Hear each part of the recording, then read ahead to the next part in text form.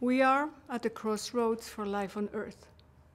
An estimated 1 million species face extinction. The predicted disappearance is not a headline statistic with little relevance to our daily lives or our natural world. Biodiversity loss is, in fact, a deeply personal matter for every individual. Without biodiversity, our ambitions for a better world for all will not be realized. Without biodiversity, we certainly face an uncertain future. Biodiversity loss denotes the unprecedented disappearance, degradation, and unsustainable use of the ecosystems on which we and all other living things depend on to survive and thrive. Healthy and diverse ecosystems, especially wetlands, are our life support. They provide our water, food, and underpin economies. They offer powerful solutions for health, poverty, climate change, and sustainable development as a whole.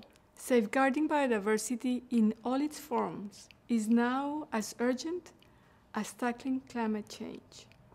2020 marks a watershed for action on biodiversity. Our past efforts have not been enough. Decisions taken this year on a global roadmap for biodiversity must be the impetus for new thinking and unprecedented action. But we cannot wait. Transformation can begin today, World Wetlands Day. There must be no further loss of our wetlands, the most biodiverse and valuable ecosystem we have. And we must restore those that we have lost.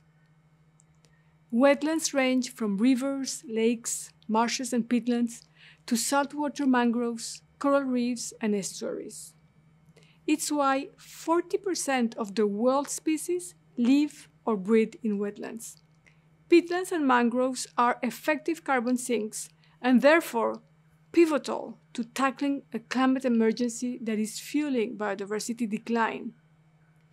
Wetland services are priceless and irreplaceable. Yet, astonishingly, wetlands are vanishing faster than any other ecosystem today. More than 35% have been lost in under 50 years. 25% of wetland-dependent species in inland wetlands and 23% in coastal and marine wetlands are globally threatened. It is not too late to avert a mass extinction and secure our future well-being. But wetlands must be at the heart of national and global biodiversity discussions, decisions, and actions in 2020 and beyond. We can determine a positive future for life on Earth.